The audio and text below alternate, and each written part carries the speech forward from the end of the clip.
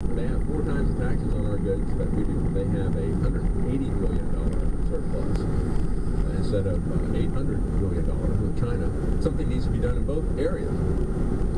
As Politico points out, Germany, a wealthy a country with a robust economy, is not among the handful of countries in NATO that even spend 2% of their gross domestic product on defense. Trump frequently complains that the U.S. has a trade deficit in goods with Germany. Germany alone, $65 billion. And they don't want to pay for their defense. And as I said yesterday, if they don't want to pay for their defense, then they don't feel threatened. And, or they think that they can get us to do things, but they don't feel threatened because they have put themselves at the mercy of Russia. This is what President Trump was saying yesterday.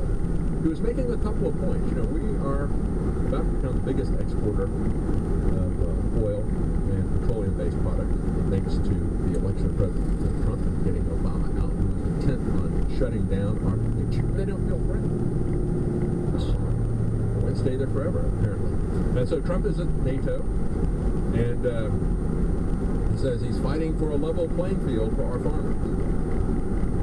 Because I'm in Brussels, but I'm thinking about our farmers. Soybeans fell 50% from the 2012 to my election. He said farmers have done poorly for 15 years. Other countries' trade barriers and tariffs have been destroying their business.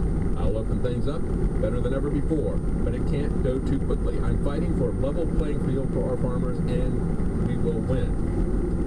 Well, this is happening because President Trump is pointing out part of what he was saying to Germany was that you guys here in Europe, you got a $180 some odd billion surplus.